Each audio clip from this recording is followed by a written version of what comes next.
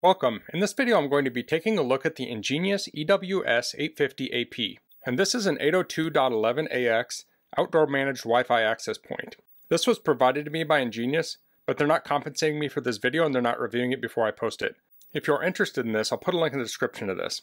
So this supports the latest Wi-Fi 6. So this supports AX1800 2x2 5 GHz plus 2x2 2.4 GHz dual concurrent architecture. 1024 QAM modulation technology to deliver 25% higher throughput compared to 256 QAM. Advanced OFDMA for allocated air resource. Multi-user, multiple in, multiple out, and beamforming to serve a high-capacity environment. Spatial reuse enables simultaneous transmission. Built for harsh outdoor use with IP67 enclosure rate. So the 6 means there's no dust ingress, and the 7 is a waterproof rating. And that means this could technically be submerged. I think it's a meter for 30 minutes or something like that. But it's not made to be submerged all the time. That's just the water rating. So this is waterproof enough to put on the outside of a building. So let's get this open.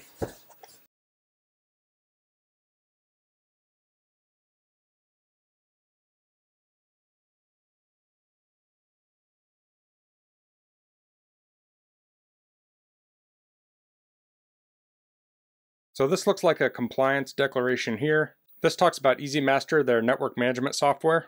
And this is Easy Wi-Fi Planner. We have an installation guide. Here we have a PoE adapter. Here's a mounting plate. Here's the access point. I'm just covering up the serial number there.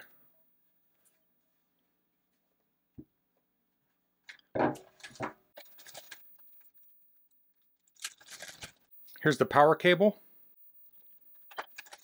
There are 4 antennas. So it came with some anchors here, different styles. There's a little screw there. That might be for grounding here. Then we have some clamps. So the antennas are labeled and so is the access point, so you can put these on the right place. So this is the 2.4 gigahertz, the 5 gigahertz. Okay, so I have all those on there. Okay, so this is going to slide on here and then it has a screw to retain it.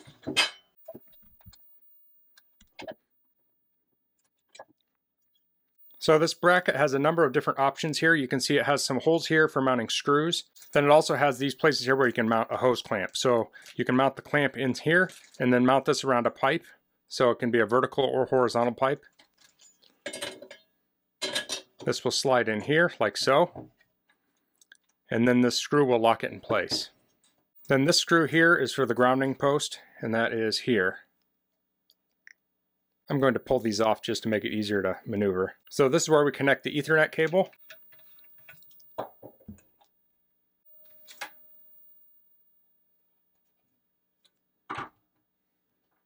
So we had a little plug in it. So there's an Ethernet jack down in here, and your Ethernet cable will go in here. You'll need to put this on before you terminate the end. So you'll run your Ethernet through here.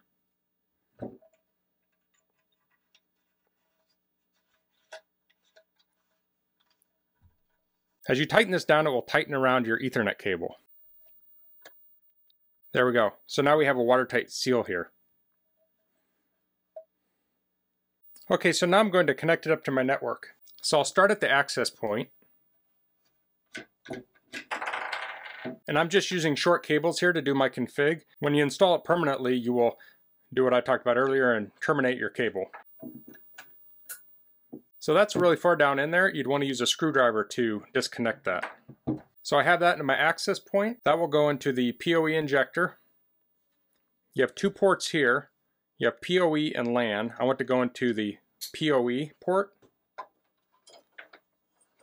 Then I'll plug into the LAN port.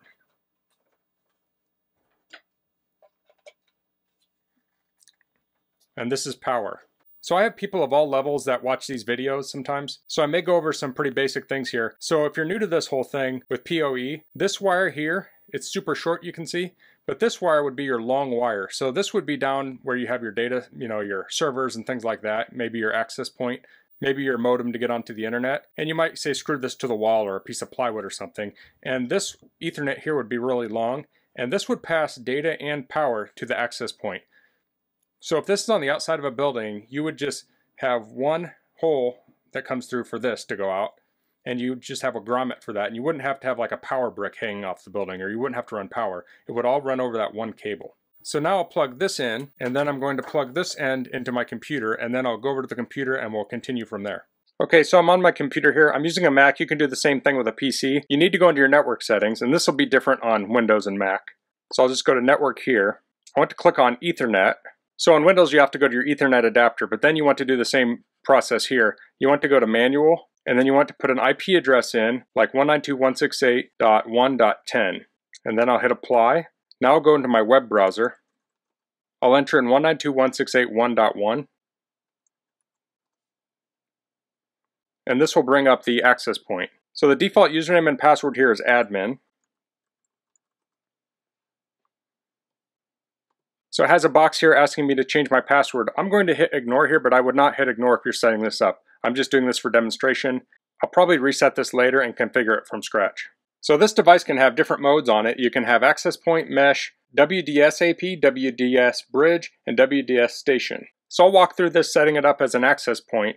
But if there's a configuration you want me to dig deeper into, let me know in the comments and I can maybe make another video on that. So I'll click through these menu items. We have connections, and we shouldn't have any connections here. Real time.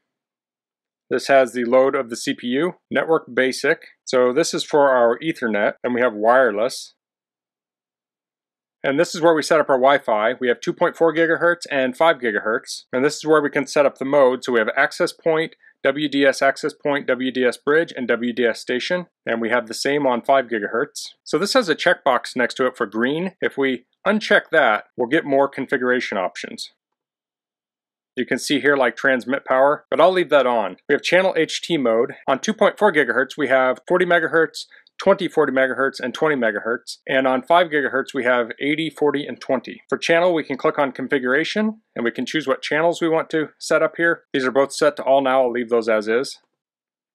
Client limits is enabled or disabled. So if we disable that, we can disable the number of clients it will allow. Multicast to unicast stream conversion. And this says multicast transmission is a one-to-many group communication methodology in which a wireless LAN AP forwards all broadcast traffic from a multicast source to a client subnet where multiple client devices are listening. Access point detection. If we hit scan there, we'll get a new screen up, and this will scan for access points in our area. I'm not going to do that right now because it'll show all the access points in my neighborhood. Next we have 11AX mode, so we can enable that. So that will enable the Wi-Fi 6 capabilities. And we have distance. It says 0 to 30 kilometers, and this is both set to 0.6 miles.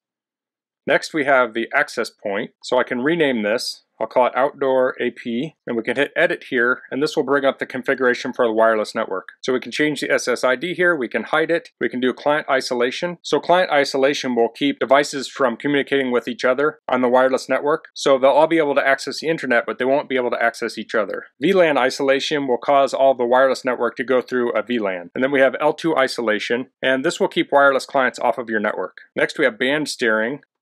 This will have your access point connect up your clients to prefer 5 gigahertz, force 5 gigahertz, or balance between 2.4 gigahertz and 5 gigahertz. I'll leave that off. Next we have security mode. We have all the standards here. So I'll set this up as WPA True Personal. I'll enter in a passphrase. I would use a better passphrase on this one. You have radius settings, radius accounting, fast roaming. We have an access control list mode, so this allows you to enter MAC addresses to tell which clients can and can't use your network. And we have wireless traffic shaping, so this is where you can set download and upload limits. So I'll save this here, and I'll rename this again. Now if I scroll down here, we have the management interface, and this is a management radio. So this way you can configure the access point from a smartphone or tablet. So you can enable and disable this, and then it says always on, turn off if idle in 15 minutes. So that's a pretty good way to do it there. So when you turn it on, you'll have the management radio available for 15 minutes. You can get into it using your username and password. So you'd want to go into edit here and change the password on it. I think the default is 123456778. I wouldn't leave it in always on in a production environment. And here we have guest network settings. and that would be if you have it checked over here. And down here we have management VLAN settings. So I'll save these. I'll hit apply over here, and that will apply the changes. Next we have mesh settings. I'm not going to go through all this. This is if you're setting up a mesh network. I'll just click through these real quick. Then we have Management Advanced. So you can set this up on your EasyMaster SkyKey. And in the description below, I'll put a link to my EnGenius playlist, and I have videos on setting up SkyKey. If you have more than one of these access points, I would absolutely get a SkyKey to manage them. And we have SNMP settings, CLI, so that's the character line interface. That allows you to SSH into it. And you have to enable that though. So here's SSH settings. You can enable that, and then you can use CLI to manage it. This is HTTPS settings.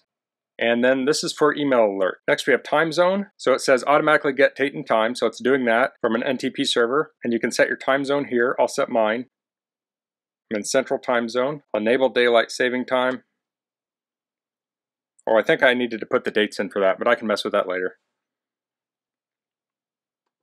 Next we have Wi-Fi scheduler. So this allows you to automatically reboot it or tell it to turn on and off at certain times. So if you have a cafe and you're putting this out on your patio, you can have this only available, say 15 minutes before you open and 15 minutes after you close, and then turn it off after that. Then we have tools. So this has network tools like ping, traceroute, NSLookup, speed test, and device discovery.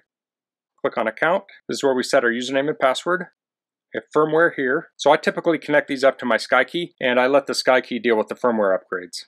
You can back up the settings here, and I would highly recommend once you get it set up to how you want, you would back up the settings. If you ever have to reset it for whatever reason, you can just take your config and upload it to the new one and you're ready to go. And then next we have the log. So I need to jump back into the basic setting here for network, set it up as a static IP, and I need to set up an IP address on my main network. And that is 7. I gotta think of something here. I think we do 7.7 is available. And then I'll set my gateway here and my DNS, and that's all set up now. So when I save this, it's not going to be available on this computer anymore. So I'm going to plug the access point into my switch, and I'll plug my computer back into my switch.